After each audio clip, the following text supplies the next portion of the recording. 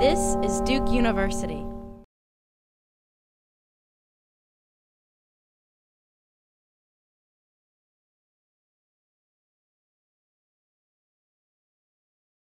My name is Nico. I'm assistant professor in mechanical engineering and material science here at Duke. And I would like to show you a few things, a few results that we have achieved over the last 2, 3, 4 years on hydrogen production in a manner that I call hybrid solar, and how we use that for a fuel cell system. So the idea or the vision of this whole project is to use a conventional, commercially available, low-temperature fuel cell and convert hydrogen, the perfect fuel for most types of fuel cells, to electricity in a small, modular, decentralized power plant. So we try to generate electricity for a single-family household, for an office building, for a community, and so on.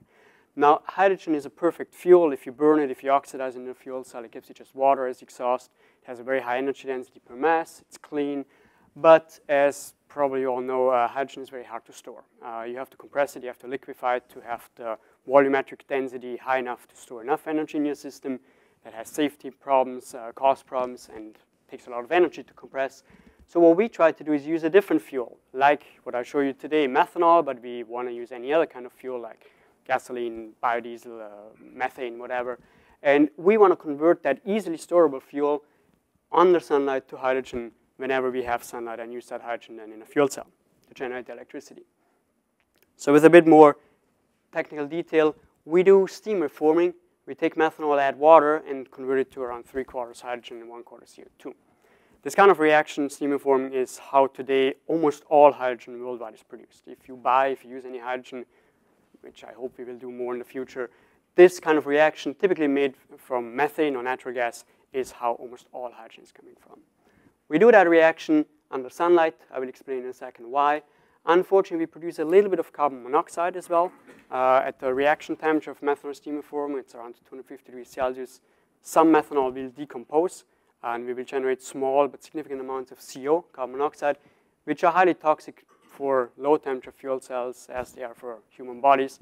So we have to do something called preferential oxidation to get rid of that CO, oxidize the CO, without oxidizing too much of the hydrogen, which is our precious fuel. And then that hydrogen-rich gas mixture without CO can be stored intermediately if we want to, or directly used in a fuel cell. Now, a couple of issues with steam reforming of methanol and any other kind of fuel reforming, which again is the way how we produce almost all our hydrogen today.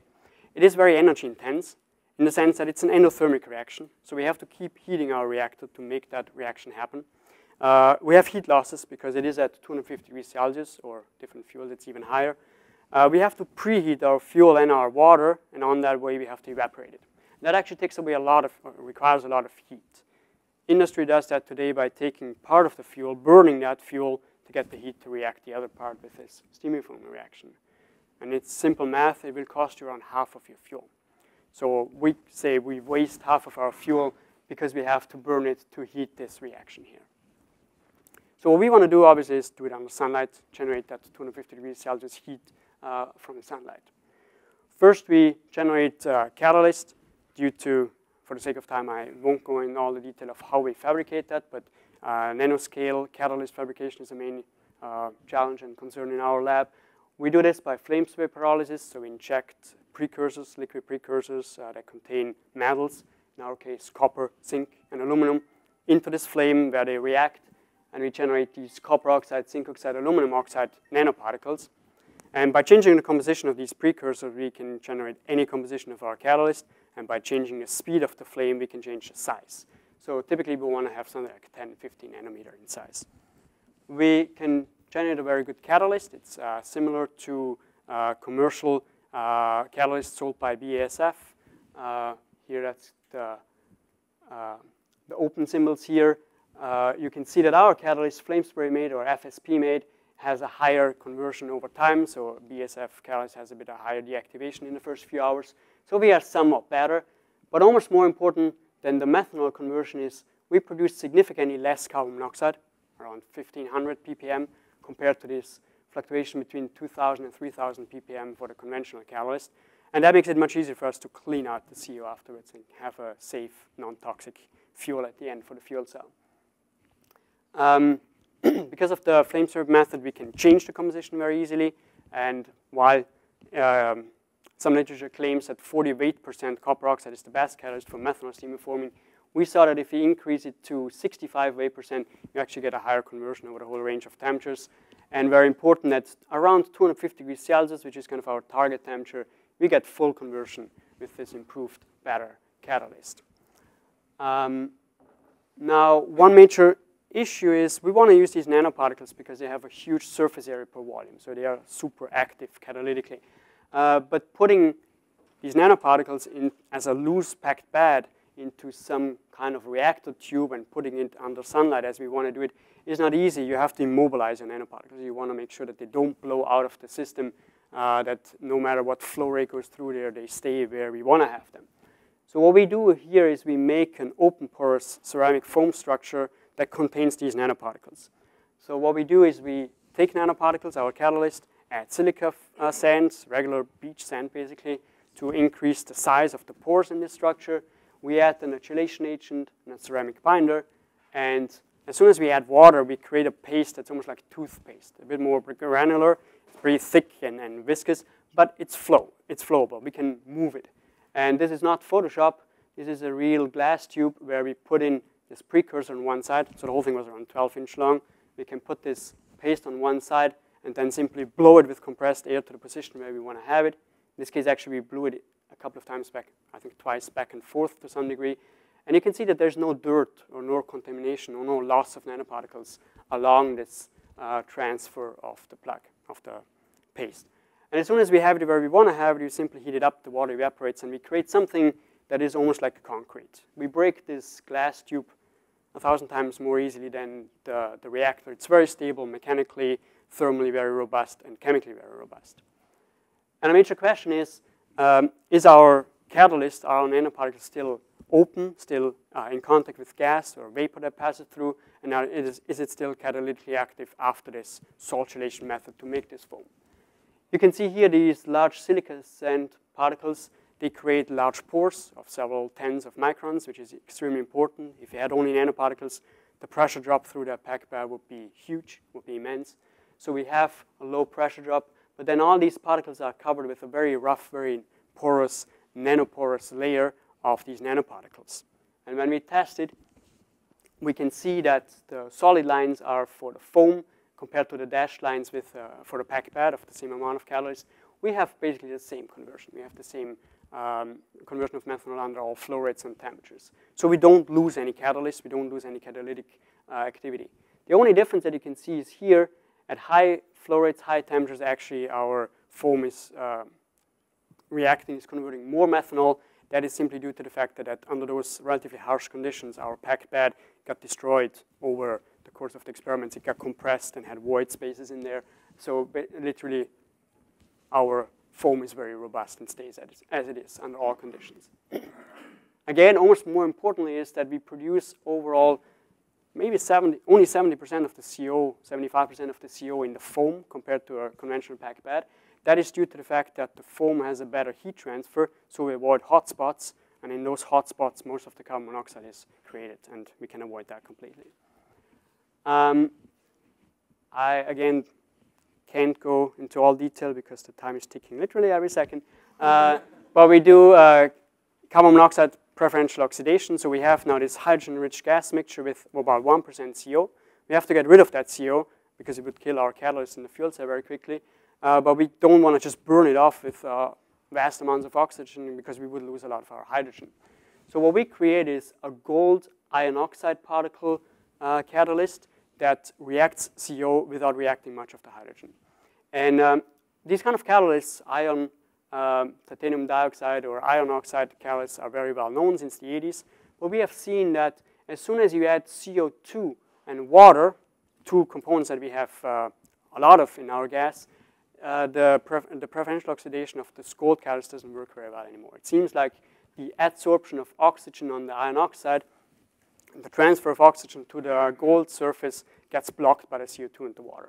And we could counteract that by creating tiny, very small iron oxide particles that are actually much smaller than the active gold.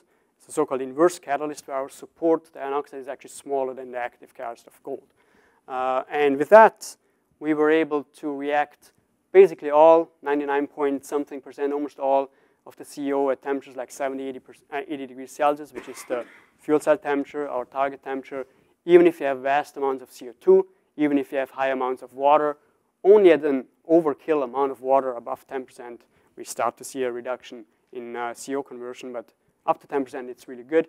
And if you add both CO2 and water, still we can react at 70, 80 degrees Celsius, easily 99.8, 99.9% of the CO, which means we only have about 10, 20 ppm CO left in our gas if we start with 1%, and that's enough to not kill our fuel cell.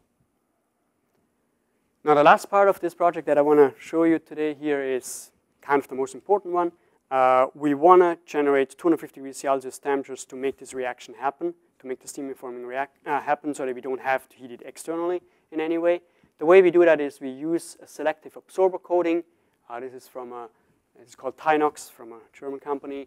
It's a very selective coating, meaning it absorbs a lot of sunlight, but then re-emits very little.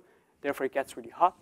We put a copper tube on the back side of it where we can put our fluid, let our fluid flow through and heat it up and hopefully react it. We put that in a vacuum chamber. This vacuum chamber is huge for a real commercial solar collector. This would be much smaller, but we want to be flexible in our setup. So afterwards, we have something that looks like a conventional flat plate solar collector. But we use better materials, for example, the selective absorber coating. We have a better heat transfer design in our system, and we use a better vacuum. And with that, we can achieve something that conventional solar collectors cannot do. We can achieve temperatures easily above 250 degrees Celsius, even under flow of water methanol going through our system. We put then one reactor of 100 milligram of the catalyst I showed you before into the solar collector, and we can achieve under different flow rates 250 to 260 degrees Celsius. For higher amount of catalyst, a bigger reactor, we can achieve 235 to 250 degrees Celsius, which is sufficient to react methanol. As you can see here, for lower flow rates, we convert all methanol. For the bigger reactor, we can still react all the methanol to around 4.5 milliliter per minute flow rate per meter square solar collector like that. For too high flow rates, the conversion drops then. And this is the main result. This is high enough in terms of flow rates, in terms of temperatures, to react the methanol to hydrogen. With a smaller reactor, we can achieve up to 3, almost 4 liter of hydrogen per meter square, 4 liter per minute per meter square irradiated area, and for the larger one around almost 6.5 to 7 liter hydrogen per minute per meter square. And if you look at how much energy that is worth, or how much is that 7 liters of hydrogen worth, this is around 1,000 or almost 1,100 watts worth of hydrogen that we produce continuously per meter square. This is under so-called one sun solar irradiation. That's a reference case. That's kind of a sunny, nice day at noon, which is around 1,000 watt per meter square solar irradiation. So the simple math shows you we can convert sunlight to hydrogen with an efficiency of 100%, or even a bit higher. This is cheating because we add fuel, of course.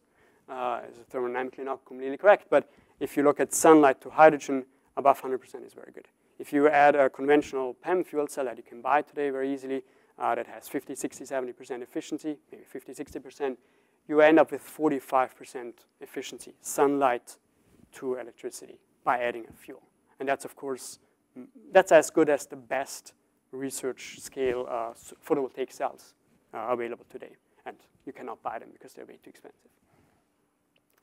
So I think I can make the conclusions very quick. I showed you that methanol steam reforming in our catalyst is easily possible around 250 degrees Celsius. We made this ceramic foam reactor that keeps the catalyst where it should be forever, basically. And our solar collector is good enough to achieve around 250 degrees Celsius, which is high enough to make methanol steam reaction happening. And in the last 45 seconds, I want to show you some future work that's important because it's funded by the Energy Initiative, by the Energy Research Seed Fund, collaboration with Dr. Tuan Wodin from Biomedical Engineering here too. We tried to combine the absorption of sunlight and the catalytic reaction into one structure. Before we had the absorption on top of this collector on this blue coating and the catalyst inside. Here what we want to do is we want to use plasmonic structures that have the ability to very effectively in small spots in these crevices between two hemispheres here. They're able to absorb vast amounts of sunlight there due to an effect called local surface plasmon resonance, and create very high temperatures, we hope, very locally, meaning in nanoscale. If you're able to place a catalyst in there, we hope that we can generate hydrogen, in this case, from water, methanol, or any other kind of fuel very locally without having the heat being lost and moved into the whole structure. So basically, we have a cold reactor that does not have to go to 250 degrees Celsius, but is able to make a reaction happen here that would require 250 degrees Celsius. And very preliminary results have shown that we actually are able to produce hydrogen. But that was literally done over the past few weeks. So I hope in a couple of months I can show you more on that. Thank you for your attention.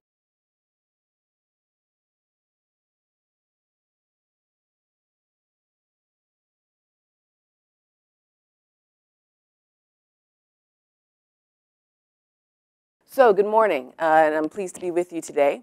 I'm going to be talking about an Energy Seed project that I've had funded through this Duke program, along with Professor Mikkelen, who's an assistant professor in electrical engineering and physics here at Duke. And our project is on Plasmonic-Enhanced tunnel junctions for organic solar cells.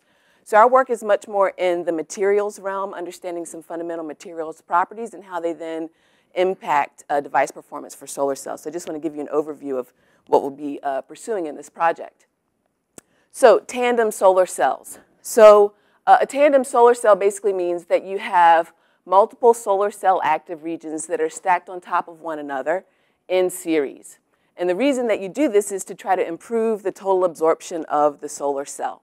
And you can do that by absorbing more of the solar spectrum. So in gray, you're seeing that same sort of input sunlight energy from, that is available to be absorbed.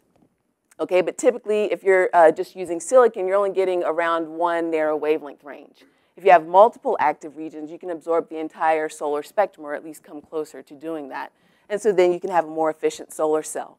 So these types of tandem solar cells using inorganic materials, so semiconductor materials similar to silicon, but in this case, usually 3-5 or compound semiconductors, but also germanium, they've given the highest solar cell efficiency so far, on the order of 40% or so. And if you can use them with concentrators, you can improve the performance as well.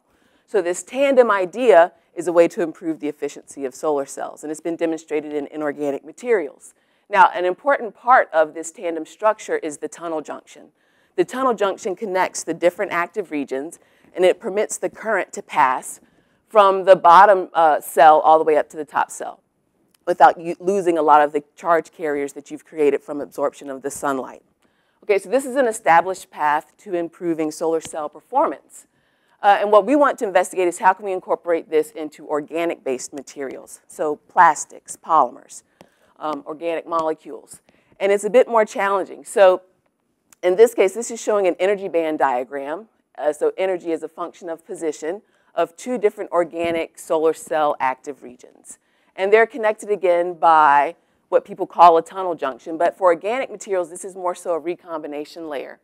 So you have holes from one region combined with electrons from the other region so that you don't have buildup of charge that can lower your efficiency.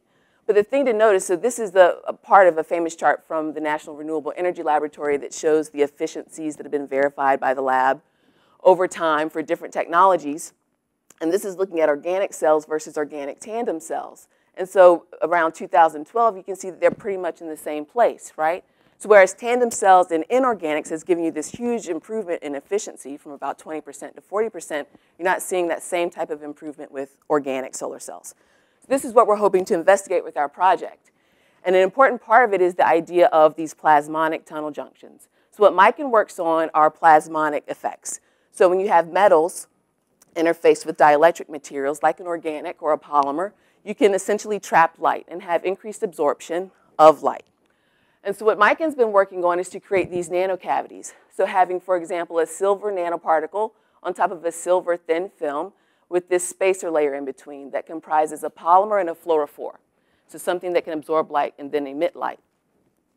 And so she's shown this type of structure. And with this then, she's demonstrated a very strong enhancement in fluorescence of that organic material in the spacer layer. So what we're hoping to be able to do is to use these types of structures where you have metal nanoparticles on either side of a polymer material with fluorophores embedded to not only enhance absorption, but also enhance fluorescence. And that fluorescence can be tuned at a particular wavelength based on the resonant wavelength of the nanocavity. So when you have these multiple stacked active regions that are absorbing a specific range of sunlight, you could enhance the absorption and fluorescence to send more light to the next solar cell layer specific to that absorption region. And so the part where my group comes in is to enable the deposition of these types of structures. So with the organic tandem structures, another challenge is that you're limited by the types of materials you can combine. If you're doing small molecules, you can make multiple structures by thermal evaporation, no problem, very similar to inorganic semiconductors. But if you're using polymers, they're usually a solution, and you want to make multiple stacked layers, you put one layer down, now you put a solution of the next layer, same solubility, you essentially destroy the bottom layer. So how are you going to make multiple stacked layers? And so this is something that my group has been addressing with a deposition technique. It's called emulsion-based resonant infrared matrix-assisted pulsed laser evaporation. And it's essentially a type of pulsed laser deposition where we use an infrared laser to excite a target. And this target is actually a frozen emulsion. Water in the target resonantly absorbs the laser energy and evaporates, and then carries along with it the polymer or nanoparticles, nanocomposites, to make layered structures. And this is just showing a cross-sectional transmission electron microscopy image of a substrate, two different nanocomposites separated by polymer layers, showing that we maintain these layered structures, and all of these materials have the same solubility. Thank you. Good morning, my name is Peng, and the topic of my presentation today is about the nanostructured material for photoelectrochemical water splitting. And we got collaborators from mechanical engineering work program, and also other professors, Stefan. And currently I'm a research scientist in Jeffrey T. Glass Group. So what is a photoelectrochemical water splitting? It's basically based on the junction between the semiconductor and the electrolyte. So when you immerse the semiconductor into electrolyte, the depletion, the junction region will form a depletion region inside of the semiconductor. So when the solar radiation shine on the semiconductor, the semiconductor will generate electron and hole pairs. So this electron hole pairs in the depletion region will get separated because of potential gradients.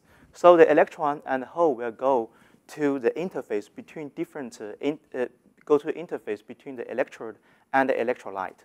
So electrons goes to the interface, will do the reduction reaction and generate hydrogen, for example.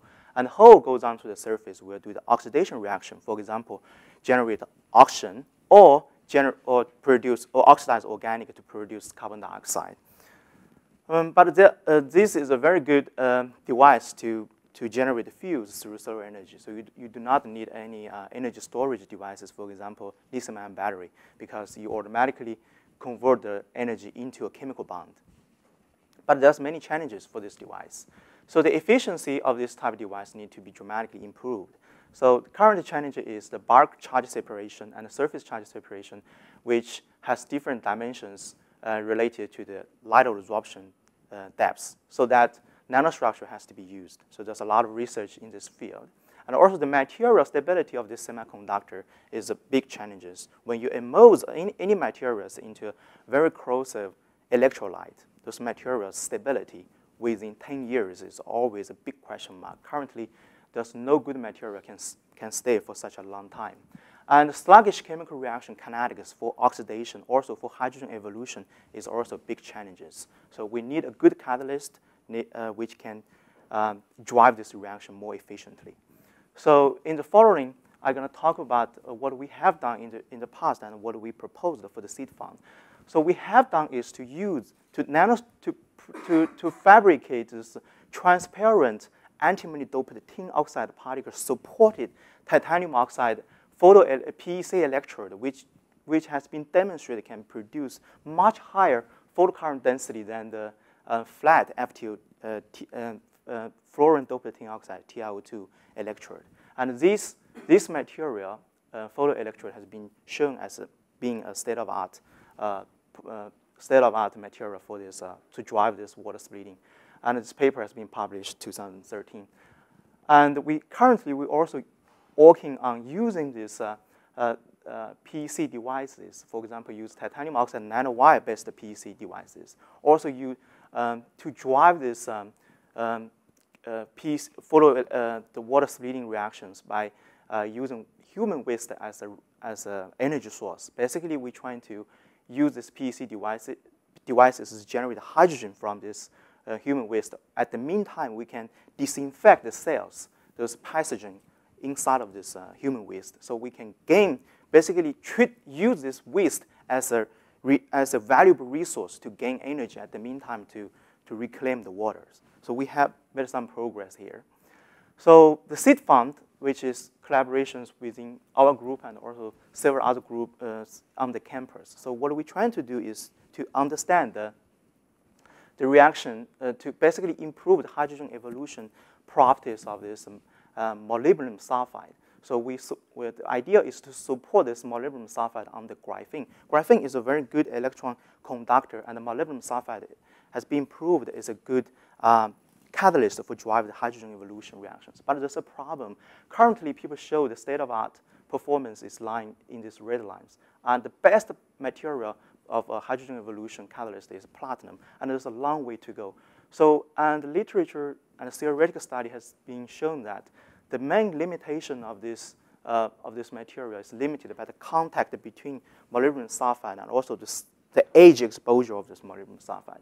So we're trying to see that how can we improve this age, improve the density of the age of molybdenum sulfide. At the meantime, we improve the contact between molybdenum sulfide material and the underlying graphene. So basically, we're trying to understand and tune the interfacial properties between these two materials and achieve better catalysts. So our strategy is combine the theoretical investigation and the experiment investigation together, and with all this expertise from different groups, and trying to establish a correlation between the interfacial mechanical properties and also the charge transport properties with the catalytic, electrochemical catalytic properties together. So that's it.